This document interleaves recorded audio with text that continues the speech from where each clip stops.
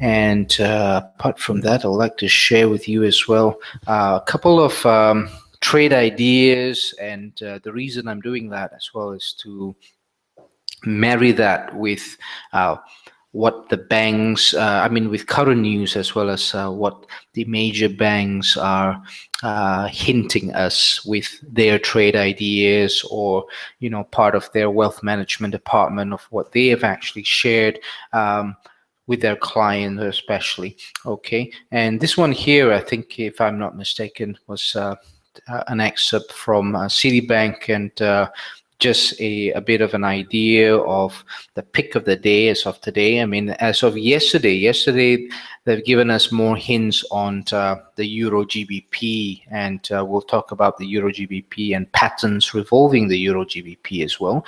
But as of now, we look into the USD JPY, and we've got some fundamental and technical hints, as you can actually see. I mean, I'm just looking into what we could see at the lower paragraph there. I mean, under this table here.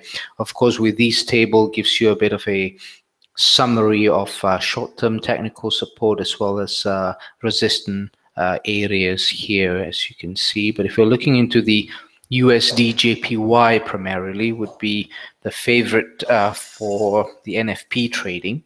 So if you're looking into the fundamental side of things, as you can see here, it is still expected to outperform at this moment of time, and it's increasing its safe haven demand as well, which will definitely hurt the Japanese economy on the export side of things.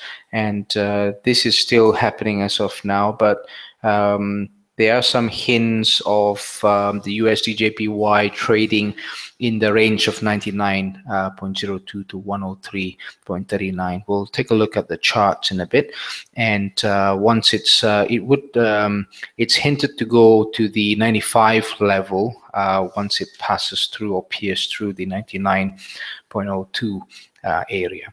Okay, and the second